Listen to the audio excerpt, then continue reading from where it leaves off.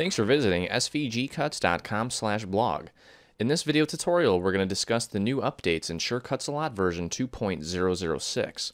So the first thing we're going to need to do is install the new version, and we can do that by visiting craftedge.com. And you want to click on the Downloads button and scroll down to where you see 2.006, and this of course is for Windows XP, Vista, or Windows 7.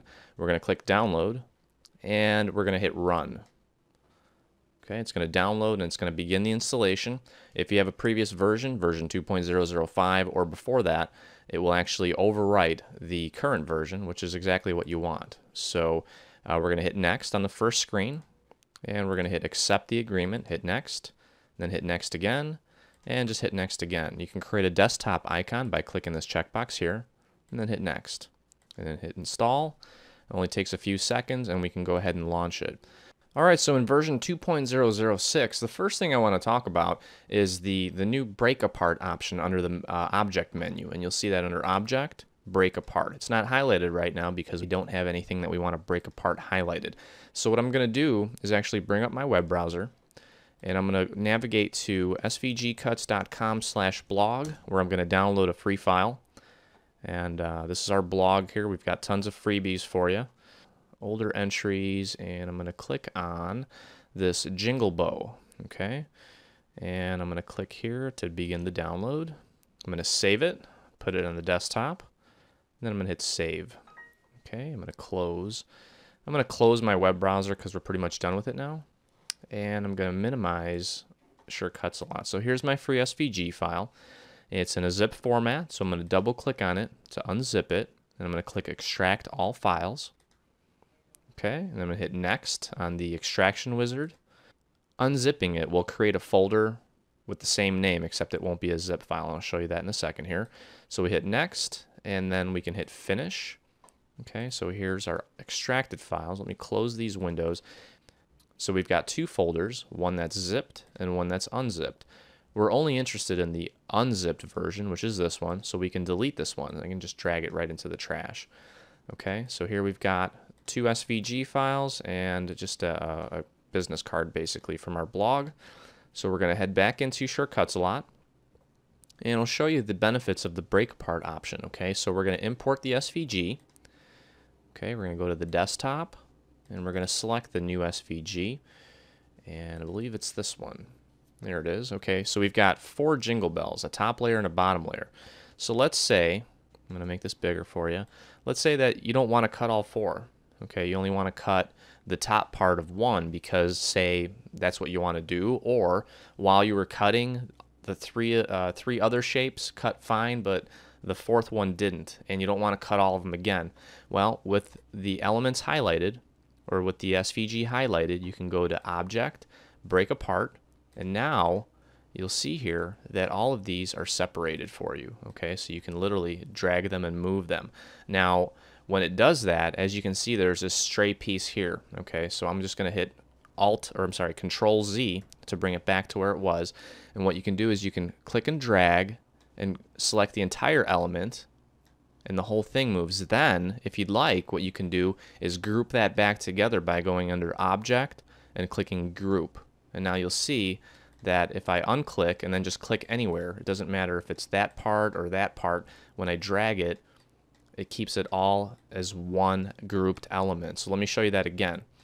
If I click here, I'm actually clicking on this bigger part of the jingle bell, and if I move it, you'll see how this little stray piece here, when it breaks it apart, what that means is it takes any path or any shape, because if you look at this jingle bell, you'll notice that this is one continuous line, okay? And inside that line is another continuous line, so it will break those apart. So I'm going to hit Control Z and put it back to how it was, and then as I said, if you click and drag and you select that, okay, I'm going to move this one out of the way.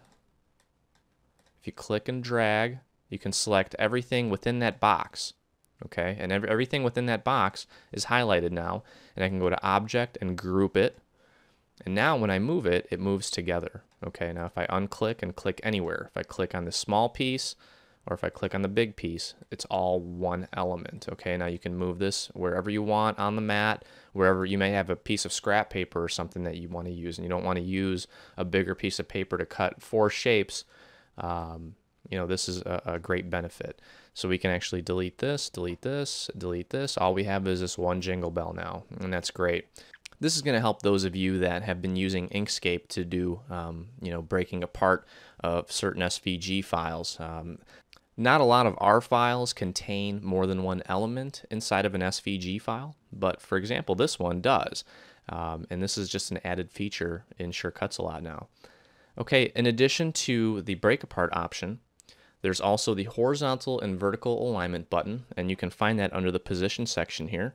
And when we click on these, it literally will just take it and align it horizontally or vertically based on this button. So this one here will vertically align it at the top, vertically align it on the left side, vertically align it on the bottom. This is a horizontal align feature. You click on that, and that's actually that's where it's going to be. So we can click on that. That's going to center it, and that's going to basically align it to the right. So center, left, center, right, top, middle, bottom. Awesome feature. All right, so the next feature I want to talk about is the Autofill feature. And that feature is going to allow us to take any shape and copy and paste it enough times to fill up the entire mat. Okay, so let me show you that. I'm going to do that with just a shape. Okay, so I'm going to go to a window and shape library, and I'm going to select a simple circle. Okay, I'm going to close this, and I'm just going to size my circle here. Okay, and then if you go to edit and you go to copy, then you go to edit and paste autofill, you'll see that it fills up the mat for you. Okay, and now this one's going to have to be a little bit smaller, or you can just delete it, and there you have it. Okay, so it pasted it a bunch of times, saves you a lot of time and a lot of work. You can do this with basically any shape or any element on your mat. Okay, and finally, there's one other feature that was added, and this basically allows us to view the fill or the line for each element, and this kind of gives you a better visual representation of what the cut is actually going to look like. So let me delete this, and I'm going to import my jingle bells again. Okay, and this is what it's actually going to look like when you cut it out. This is what the paper is going to look like. Okay, now if we go back to view and show outlines, this is more of what it's going to cut.